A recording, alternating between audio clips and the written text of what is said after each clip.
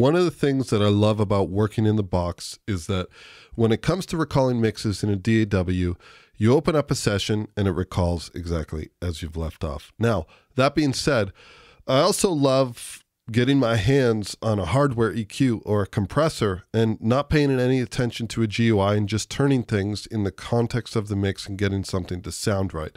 Over the last year or so, I've actually incorporated quite a bit of hardware into my setup. So in this particular mix, this is a mix we've just got sign off. This is the first of 10 tracks that we're doing. And what I need to do now, I need to do two things. First of all, I need to print a version of my mix that doesn't have a limiter. So kind of like a pre-master, whatever I'm going to send out to mastering, or in this case, I'm mastering this myself. And also, because I'm using hardware, I want to be able to archive this. Now, my thoughts about using hardware, they're kind of 50-50. So if, for example, we take a look at Pipeline, Pipeline is a really awesome plugin in that it allows you to make detailed notes and on specific hardware where you can dial in exact settings, like you have stepped pots or something. This should give you as close to a hardware recall as possible in terms of it being accurate. But in other cases, we also have the ability to, where is it here? Whoops, we can take a look at a picture. We can upload pictures directly within here. But for some cases, for example, if I'm using my ADL 700, those EQ knobs, they don't have stepped pots or anything, and they're not finicky. They have a really fine resolution. So I don't want to have to make super detailed notes. And by the time I do the next mix, I want to use the gear again. So in these cases, once I've got sign off on the mix, I want to be able to archive or print any processing that I'm doing using outboard gear. So this video is all about kind of developing a workflow. Now, in certain cases, I might actually try to use the hardware at the beginning stages, and then I may back up my original audio region or audio event on a separate layer and deactivate that plugin. I've done some videos like that in the past, but in other cases, I'm very much just kind of going through and trying different things, and this would be a great example. If we take a look at the Cajon track over here, it's a stereo file, but I've made this track mono. I'm just going to suspend my groups for a quick moment. Notice that I'm using plugins and I'm using a piece of hardware in the middle, and then I have another plugin at the very end over here. So because I want to use this gear again, I'm also using, there's a vent gain here, there's clip gain, and there's input trim. So I want to just be able to render this down so that I can recall this mix if I need to later on. Now, two elements which I kind of don't worry about, and they're actually sitting on bus channels in Studio One, is if we take a look at our guitar group over here, again, I have stepped settings on my ADL 600, and I like to use this in line mode, and I will run either groups of tracks, so a bus channel, a group of tracks. Sometimes I will even put this on my mix bus if I need to do some processing. Let's have a really quick listen to how the guitars sound over here. Let's solo these out. These are going through some reverb as well, but we'll have a quick listen. This is the ADL 600 on the guitars.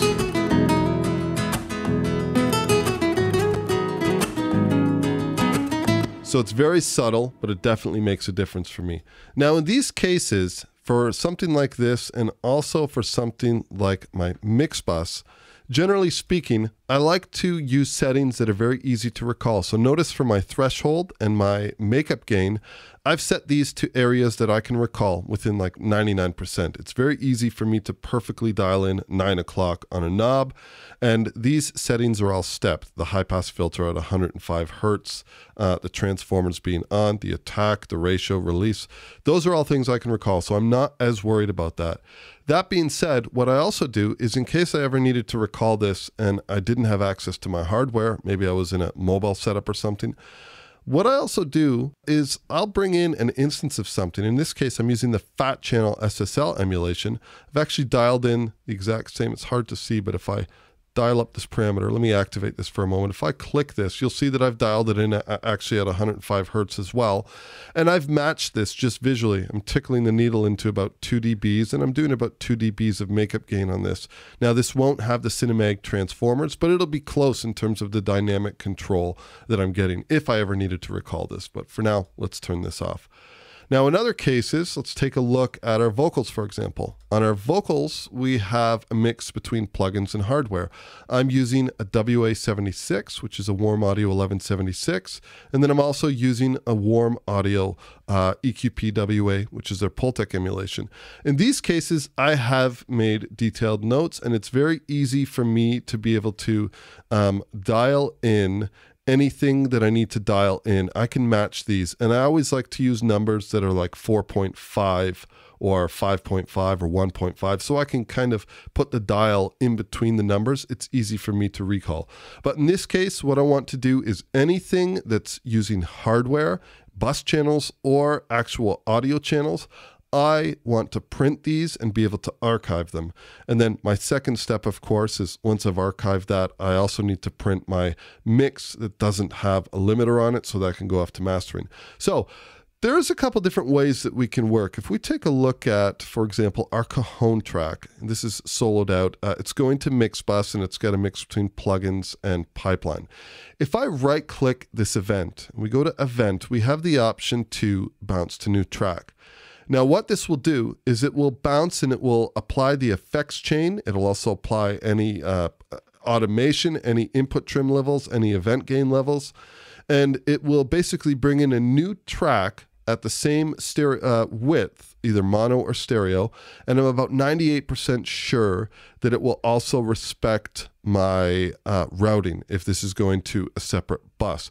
So that's one way that we could do this, and then it will create a track. The track will have the same name. It'll put it in the bounces folder versus the media folder. But the way that I like to do this, because I like to do it all in one step, is I will basically go through all of my tracks and find what it is that I need to back up or what I want to make a print of.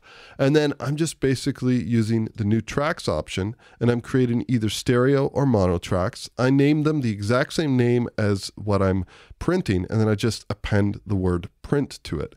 Now, on the input side, we can choose between buses, instruments, outputs, and tracks. So for this case, I'm using the all guitars. But if we scroll down to, where is it here?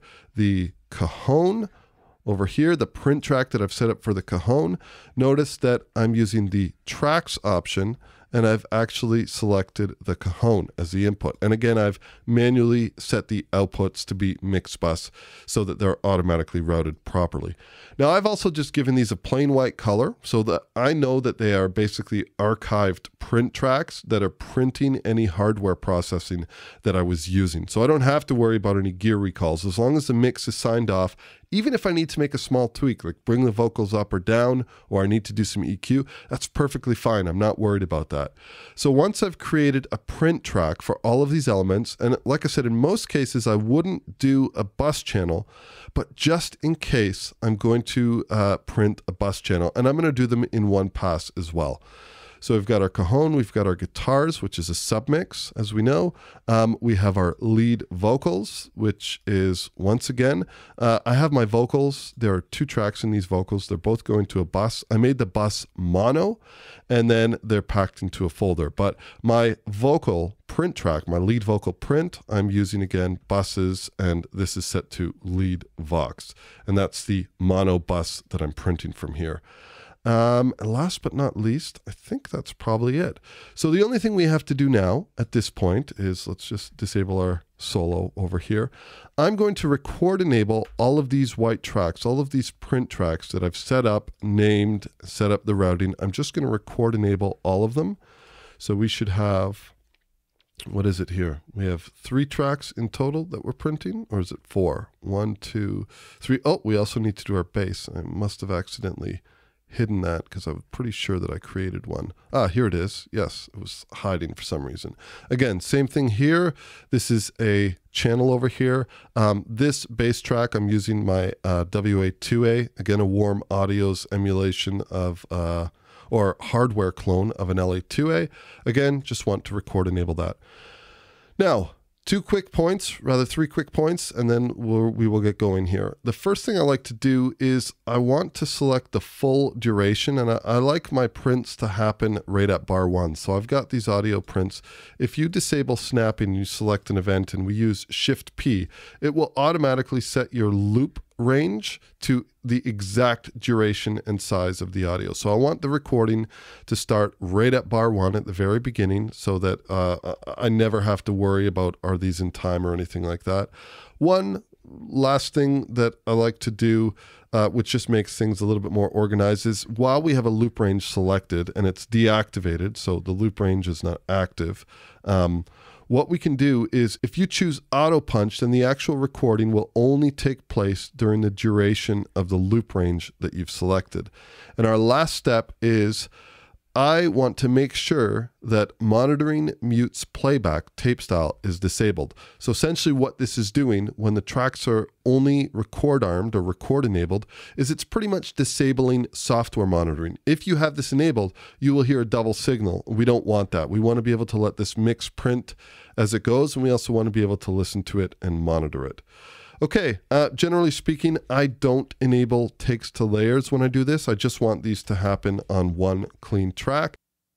And with this cycle range selected, we can just go ahead and engage our transport into record mode. Okay, so there is our guitar print that's happening. Here will be our bass print, and we also have a cajon. So you can see everything is starting to run through. Maybe we'll do a bit of a data zoom so we can see the waveforms a little more clearly.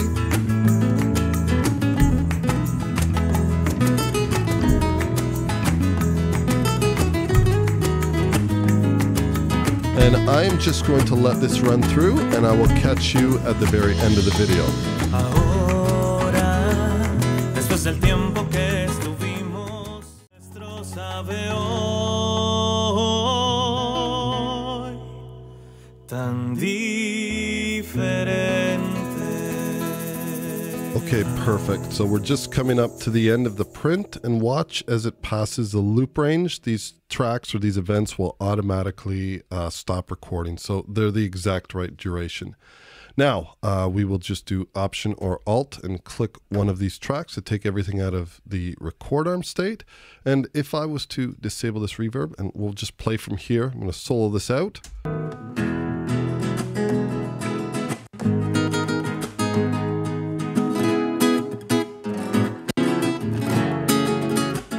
So you can see that it's the same. And also with respect to these being mono tracks, like for example, the bass and the vocal and things like that, I've done some testing on this in the past, and the pan law doesn't seem to affect things. So if it's directly routed to a track, you don't have to worry about any -3 things or anything like that. For my testing, everything works as expected. So now that we have all of these archived, like I said, I don't necessarily need to have them in the mix, but they are in the mix and they're routed if we need to use them. So at this point, just for archiving purposes, I could either deactivate these or simply just mute these. But now I kind of have that peace of mind in terms of knowing that I have consolidated files that are printed, and I can go ahead and just use my hardware as I need to for any subsequent mixes that I'm working with. Anyways, that's all the time I have available for today. I hope that you enjoyed this content. If you did, please consider hitting that subscribe button. Any questions or comments, please leave them down below. I will do my absolute best to get back to you. And as always, we will catch you in the next video. Cheers.